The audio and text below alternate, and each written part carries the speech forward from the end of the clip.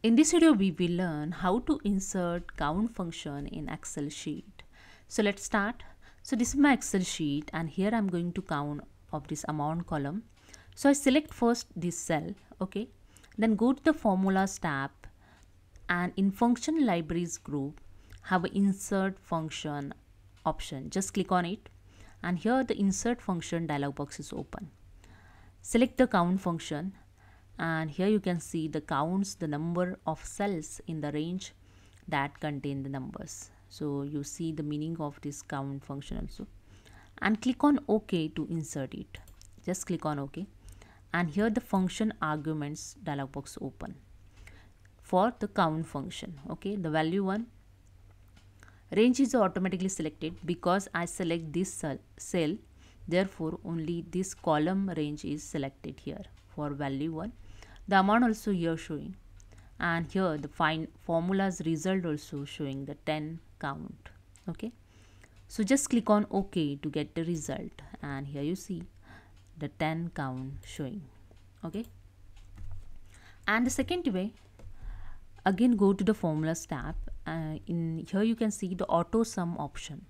Just click on this drop down arrow and click on the count numbers option, and just here you can see the data is selected and with the count function just press the enter key of the keyboard to get the count of this column. Okay, and the third, just select the full data. Okay, I select here the full data and here you can see the one icon, the quick analysis.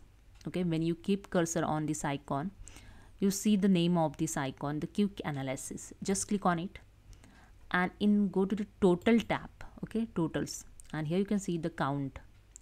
When you keep cursor on it and here you get the count of all column, price, unit sold and total amount. All column count is 10. Okay, same as you get the count in column also. Just click on this drop down arrow, just click on this arrow and here you can see the count option. When you keep cursor on it you can see on column count also get here. Okay, so this is a way you count get, and that's it. So, and the one more way you can get the count.